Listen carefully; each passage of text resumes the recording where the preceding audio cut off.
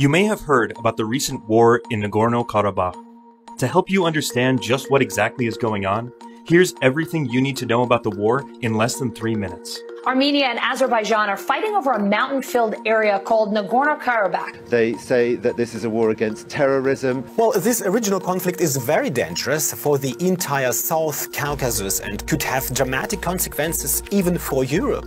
Nagorno-Karabakh, an Armenian enclave within Azerbaijan, is a mountainous territory located in the South Caucasus. The heart of the conflict revolves around the indigenous Armenian population's request for independence from Azerbaijan.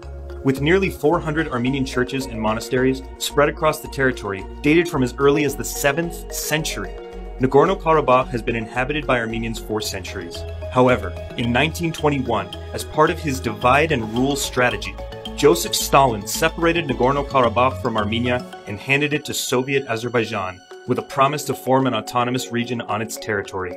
The situation endured until the 1980s, when protests erupted in both Armenia and Nagorno-Karabakh. Soon after, in 1991, a referendum was conducted where 98% of the population of Nagorno-Karabakh voted for independence. A bloody war ensued.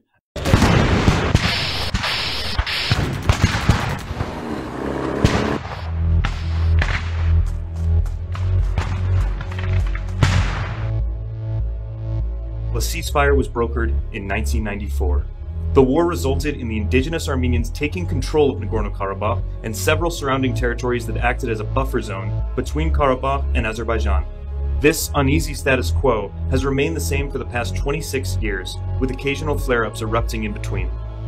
But on Sunday, September 27th, Azerbaijan, with the support and go-ahead of Turkey, launched a planned attack to take back the Armenian-controlled territory.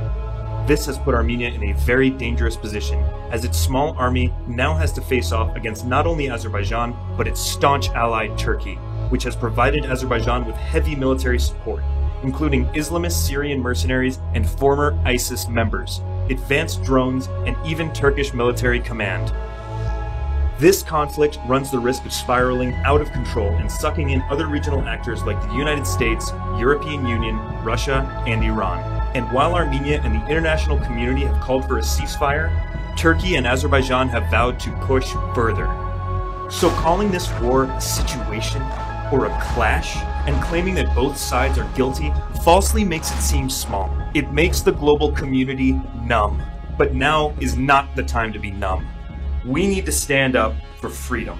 We need to stand up for peace.